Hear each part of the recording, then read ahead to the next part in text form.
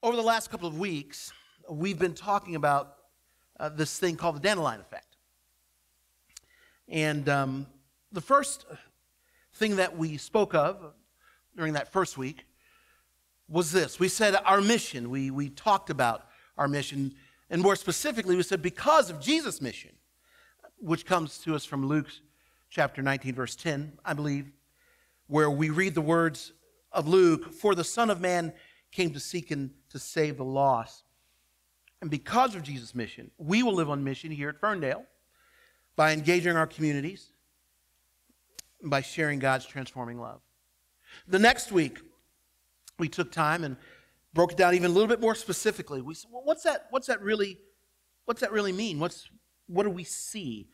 Well, we said because of Jesus' vision, because of what Jesus saw, which, again, I find grounded in Scripture. From Acts chapter 1, verse 8, we read these words where Jesus says, "But you will receive power when the Holy Spirit comes on you. You will be my witnesses in Jerusalem and in all Judea and Samaria until the ends of the earth." More specifically for us, we want to live that vision here at Ferndale because just as dandelion seeds are carried by the wind up to half a mile away from where they've grown, whereupon they grow new dandelions and they start the process over again. We want to be a church of the dandelion effect. We will reach diverse generations with the life-changing news of Jesus. We're called to reach those who live in Ferndale, Hazel Park, Royal Oak, our region in the world, will flourish and experience the transforming power of life in Jesus. There is a very popular game by Milton Bradley called The Game of Life. Anybody ever heard The Game of Life? Game of Life. And it's been through tons of variations, all of which reflect kind of the changing values of our culture. Did you know that in 1798, before Milton Bradley, who was actually, I didn't know this, Milton Bradley was an actual person. Before he was ever born, there was a board game that came to us from England. It arrived in the United States, became very popular, and it was called The New Game of Human Life. And acquiring virtues, and it kind of sped you through the game, while vices slowed you down. Parents were encouraged to play the game with their children. The game's main point was this: life is a voyage, begins at birth, ends at death. God is at the helm, fate is cruel, and your reward lies beyond the grave. In 1860, Milton Bradley invented a simple board game, and he called it the checkered game of life. The good path included honesty and bravery. The difficult path included idleness, disgrace. Industry and perseverance, they led to wealth and success.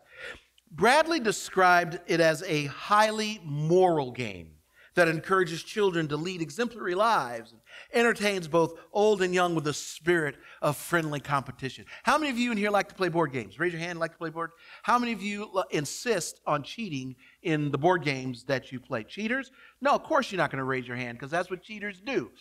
Anyway, in 1960, the Milton Bradley Company, so by 100 years later, they released a commemorative edition called simply The Game of Life.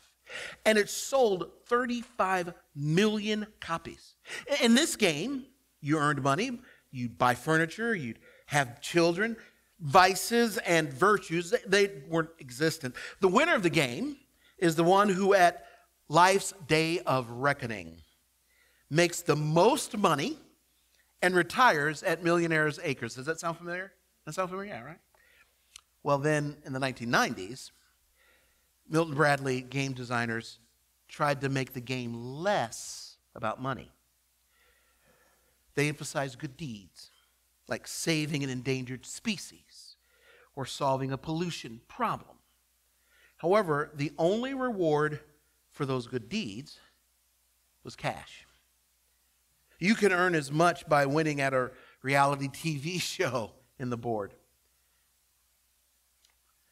In 2011, players can attend school, travel, start a family, or whatever they want. If they earn enough points, they can reward themselves with a sports car. There's no end or last square to the game. You can stop at any time. The box says, 1,000 ways to live your life. You choose. Values are up for grabs. You can get as many points scuba diving or as you can donating a kidney. The description on the website about the game of life says this: do whatever it takes to retire in style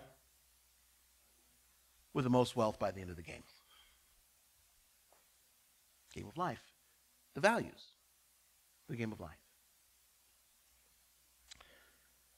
Friends, this week I want to turn our attention, our collective attention, to those things that we believe must be our values. Or another way to think about it is this: what are those things that are basic, fundamental beliefs that motivate what we do? What are those things we believe matter the most? It's critical. It's critical to add this as I talk about this. We have to think about these things through the lens of what Jesus valued.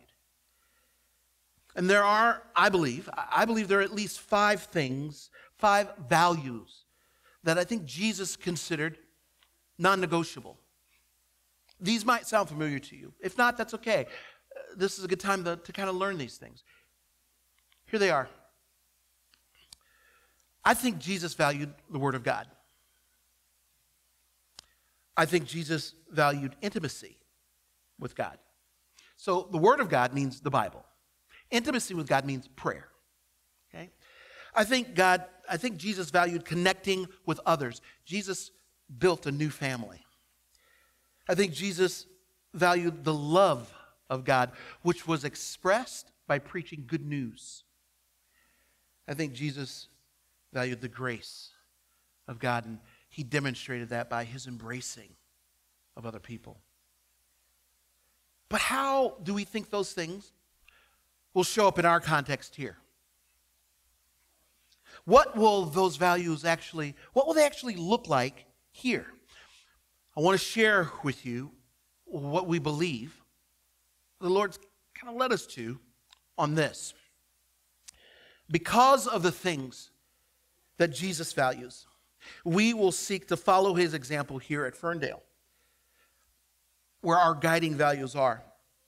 The Bible guides us. Prayer positions us.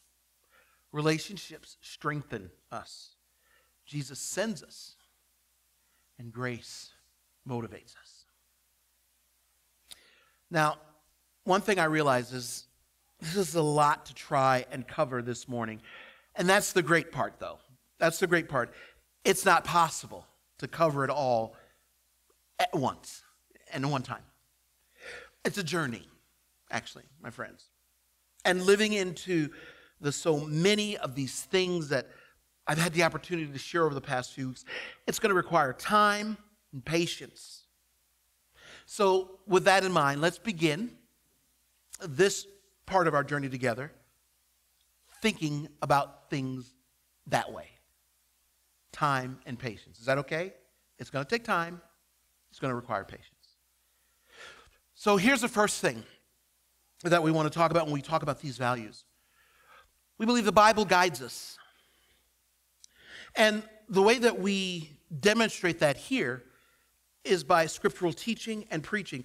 And it's critical that we anchor this value that we talk about in the Bible itself in both the Old Testament, where we read these words from Joshua: keep this book of the law always on your lips, meditate on it day and night, so that you may be careful to do everything written in it. Then you will be prosperous and successful. But also the words of the Apostle Paul from Colossians chapter 3, verse 16, where Paul writes, let the message of Christ dwell among you richly as you teach and admonish one another with all wisdom through psalms, hymns, and songs from the Spirit, singing to God with gratitude in your hearts. But not only demonstrated by scriptural teaching, the Bible guides us, and it's demonstrated by rooting all of our ministries in Scripture. Again, the guidance for this has to come from God's Word. In 2 Timothy chapter 3, verses 16 and 17. All Scripture is God-breathed and is useful for teaching, rebuking, correcting, and training in righteousness, so that the servant of God may be thoroughly equipped for every good word. Folks, just stated very simply, we will center God's Word, the Bible, in what we do. Now, you may have noticed that as I'm talking here, I'm really just sharing Scriptures with you. Well, that's because that's what matters most. Okay? And I want you to understand that there was a tremendous amount of thought that went into just kind of digging through God's Word over the course of weeks as people sat and talked and thought and prayed through this. So the reason why I gave you the handout is so that you don't have to just take my word for it either. Take it home. Read it. Check out those Scriptures. Continue to kind of wrap your heart and mind around what we're talking about here. So that's the first value. The Bible guides us. Here is the second value that I want to share with you. Prayer positions us. Prayer positions us. And we want to try and demonstrate that here by incorporating prayer into every gathering. I love what James wrote in James chapter 5, verses 13 through 16. Is anyone among you in trouble? What's the answer? Let them pray. Is anyone happy? Let them sing songs of praise. Is anyone among you sick? Let them call the elders of the church to pray over them and to anoint them with oil in the name of the Lord. And the prayer offered in faith will make the sick person well. The Lord will raise them up. If they've sinned, they'll be forgiven. Therefore, confess your sins to one another and pray for each other so that you may be healed. The prayer of a righteous person is powerful and effective. Folks, James is telling us quite simply, whenever you're together, seek to make your time center around prayer. Now, I'll admit, and I acknowledge, we have some work to do in this area, but we want this to be a marker of who we are becoming. Additionally, we believe this value is going to be demonstrated by facilitating different prayer initiatives or opportunities. I love what comes to us again from the Apostle Paul as he speaks to the Christians, to the church in Ephesus when he says, and pray in the Spirit on all occasions with all kinds of prayers and requests. With this in mind, be alert and keep on praying for all the Lord's people. There's a song that I heard years ago. It's just called Keep on Praying. Just real simple. The lyrics they go like this.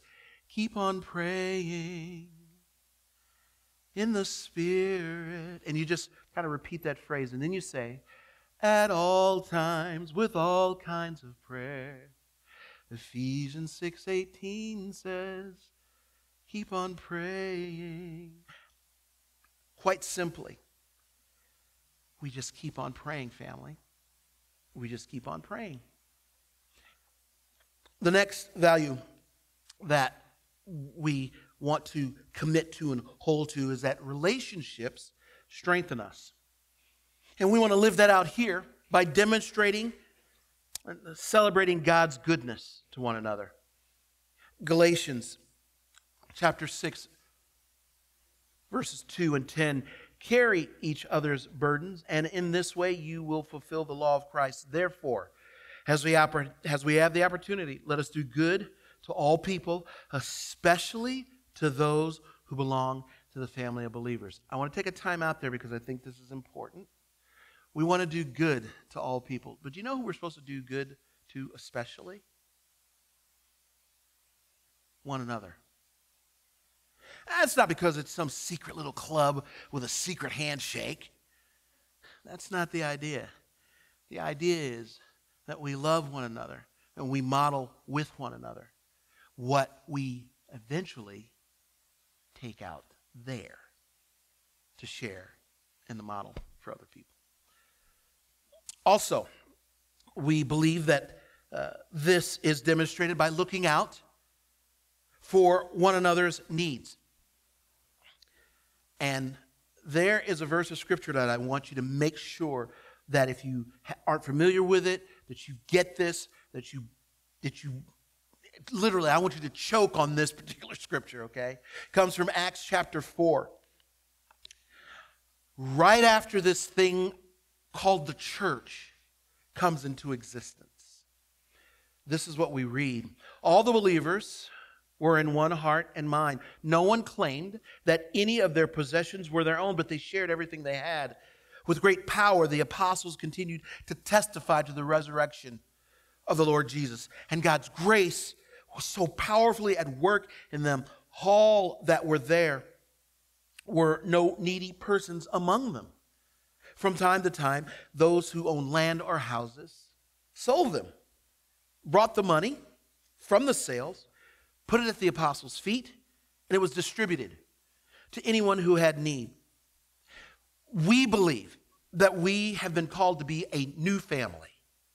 And perhaps there are those of us who've not experienced family in the way that God wants us to experience it. But we want to be a place where our relationships with one another, they transform us, they change us.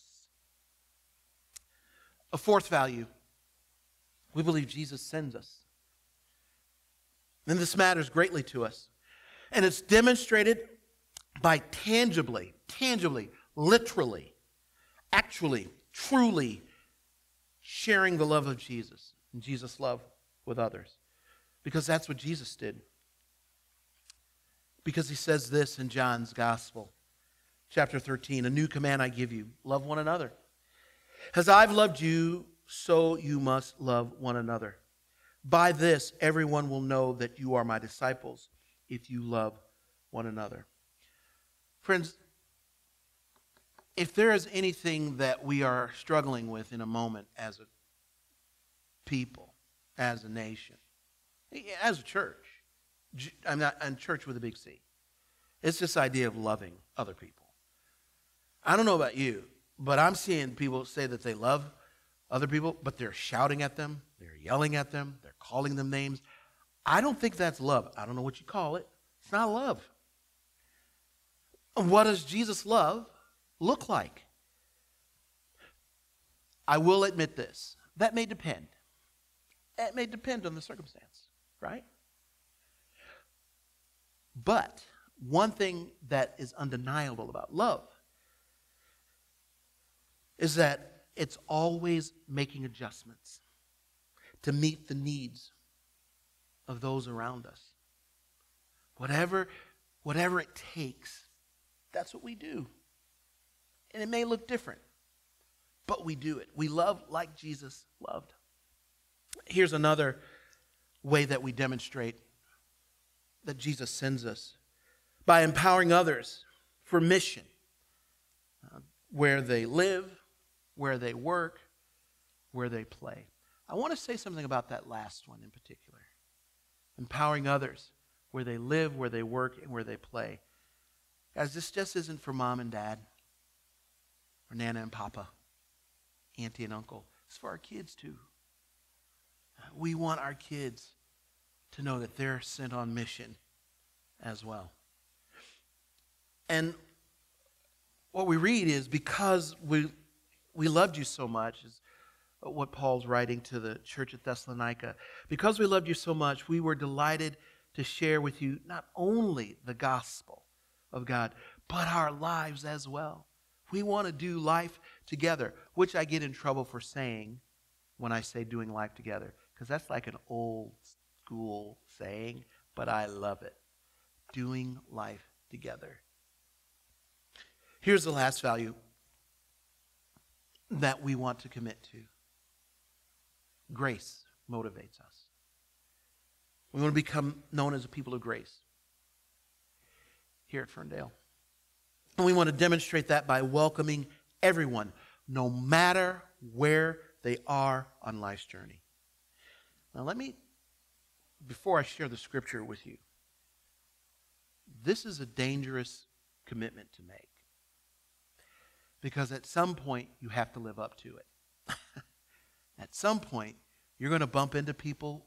Well, we may experience folks whose lives are really complicated. And they will demand a lot emotionally, maybe financially, definitely spiritually. But that's what Jesus did. Jesus met people right where they were. He did not say to people, well, you can't have anything to do with me until you get your life together. Come see me in about 2 weeks. He didn't do that. We're not supposed to do that either. So we want to demonstrate this idea that grace motivates us by living out this commitment to love people right where they are. The Word became flesh, made His dwelling among us. Another translation reads, Jesus put skin on. We've seen His glory, the glory of the one and only Son who came from the Father, full of grace and truth. John, meaning John the Baptist, testified concerning Him, meaning Jesus. He cried out saying, "This is the one I spoke about when I said, 'He who comes after me has surpassed me because he was before me.' Out of His fullness we have all received grace in place of grace already given. For the law was given through Moses. Grace and truth came through Jesus Christ." Grace, truth, mercy. We want to see those things come to life here at FFMC. We also believe that grace will motivate us when we are demonstrating. We demonstrate that by embracing those who live on the margins.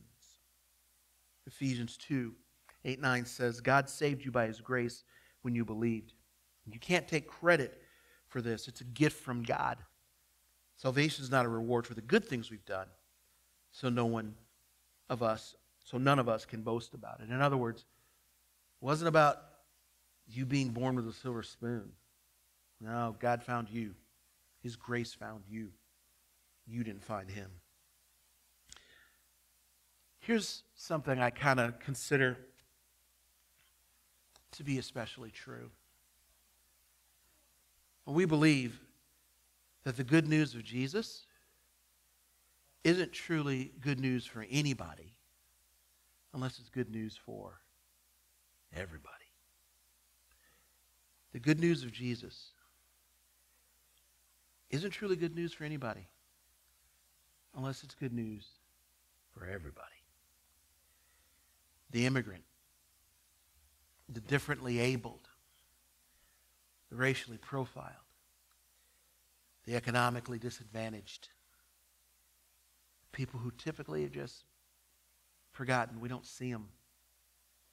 Jesus was frequently attacked, questioned, because He was so incredibly filled with this grace.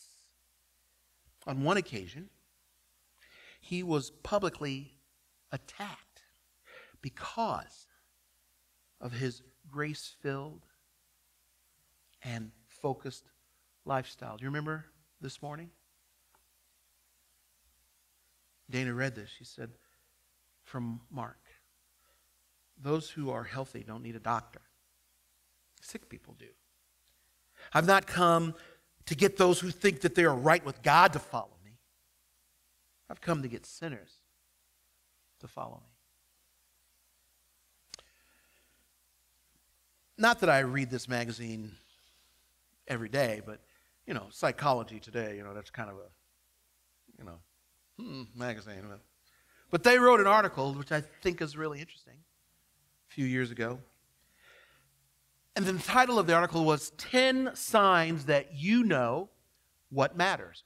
We'll be talking about this more, talk about values, things that matter. That you know what matters. And in this piece, there is a psychology professor by the name of Stephen Hayes who writes on the importance of people having and sticking to their values. And Hayes argues that values give life direction. They help us persist through difficulties. They nudge us, invite us. They draw us forward. They provide constant, soft encouragement. And in this excerpt from this magazine, I can't help but notice how these signs overlap with biblical truth about values that matter. He said this. He said, your values matter because you feel a sense of enough rather than a need to measure whether you have more or less than others. Paul wrote in Philippians chapter 4, verse 11, I'm not saying this because I am in need, for I've learned to be content, whatever the circumstances. He also wrote in 1 Timothy chapter 6, verse 6 through 8, but godliness with contentment is great gain. For we brought nothing into the world, and what can't we do? We can't take it out, right?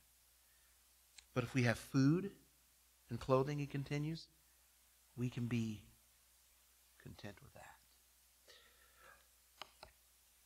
You know that your values matter, that you're able to stick to your values because you can readily name your heroes. This sounds like a simple one, but it's really true. It's powerfully true. Galatians chapter 2, verse 20, Paul says this. He says, I've been crucified with Christ, and I no longer live, but Christ lives in me. The life I live in the body, I live by faith in the Son of God who loved me and gave himself for me. If you read in the book of Hebrews chapter 11, you'll come across a whole slew of names, people who are considered heroes of the faith, people like Abel, Enoch, Noah, Abraham, Isaac, Jacob, Sarah. Also, these values that matter, that keep you focused in the right direction. You don't know the content, but you can identify the theme of the next chapter of your own life's narrative. Galatians 2:10. All they asked was that we should continue to remember the poor. The very thing I'd been eager to do all along. The next chapter of your life, well, Psalms 139, verse 16, we read these words written by David. Your eyes saw my unformed body. All the days ordained for me were written in your book before one of them came to be. Now, you don't know the details, but you know what's going to happen in that next chapter. Another value is it's what you would do if nobody were looking. I just want to say something about this real quick. There's a pastor and an author that I have admired for years. He's well known. And I remember years and years and years ago buying a book of his. You know what the name of the book was? Who You Are When No One's Looking. I read that book. I keep that book out of all of my library books, which Ruthie was gracious enough when I first started in ministry she put me on the Dewey Decimal System. She's weird. But that way I could keep track of my books. I don't put that book in with the rest of the books. I leave that book on top of a shelf of books so that I can see the title. Who You Are When Nobody's Looking. And that's value. And a really great reminder about how important that is comes from 1 Samuel. This might sound familiar to some of you. 1 Samuel chapter 16, verse 7. But the Lord said to Samuel, do not consider his appearance or his height, for I've rejected him. The Lord does not look at the things people look at. People look at the outward appearance. But the Lord looks at the heart.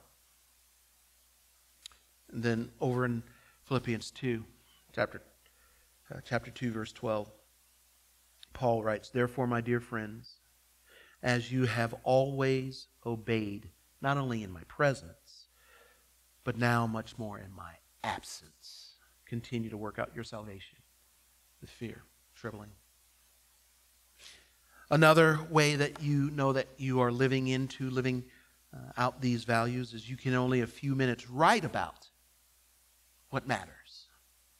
Philippians 3:14, Paul says this. He says, I press on toward the goal to win the prize for which God has called me heavenward in Christ Jesus. 1 Corinthians 9:24, he writes again, he says, do you not know that in a race all the runners run, but only one gets the prize? Run in such a way as to get the prize. Here's the last way that you know that these things that you call values really can be seen and really obvious. You have a strong desire to communicate your interests to others. The Apostle Peter wrote this in 1 Peter chapter 3, verse 15. But in your hearts, revere Christ as Lord. Always be prepared to give an answer to everyone who asks. To ask you to give a reason for the hope that you have. But do this with gentleness, respect. It's not about shoving what I believe down someone else's throat. No. But I do need to be ready. Ready to tell others why this Jesus matters so much. Friends, as we envision ourselves as a church of this dandelion effect, these values, they're critically important as we kind of navigate the way forward into the future. And as I end this morning, I want to be clear about something that I've not touched on. But I do think it's kind of critical. This mission that we've talked about, the vision that I've shared, the values that are on the sheets of paper that I've shared with you this morning. Friends, they're not for everyone. There's a good chance, though, there's a really good chance that as our future becomes our present, we will all get to witness a movement of God. And we'll talk about it for years to come. Would you pray with me? And so, God, as we seek to be people who live out these values,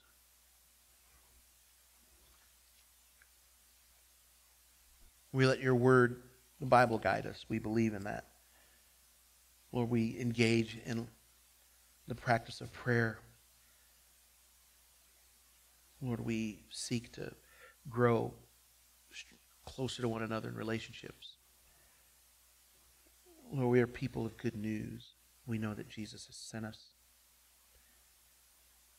God, we are people of grace and mercy. We open our arms and welcome, authentic welcome and love to everyone.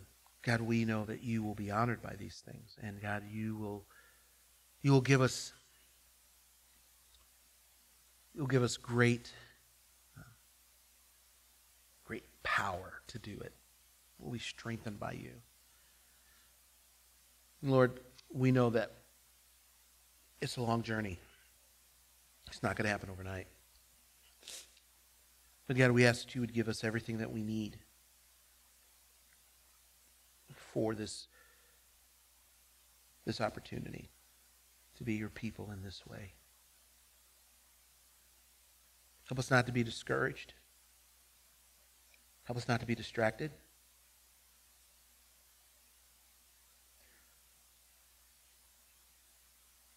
And Lord, we pray that we would be honest, we would be real, we would be authentic. But Lord, that we would trust in your transforming power. We love you and we thank you. We pray this in your Son's name. Amen.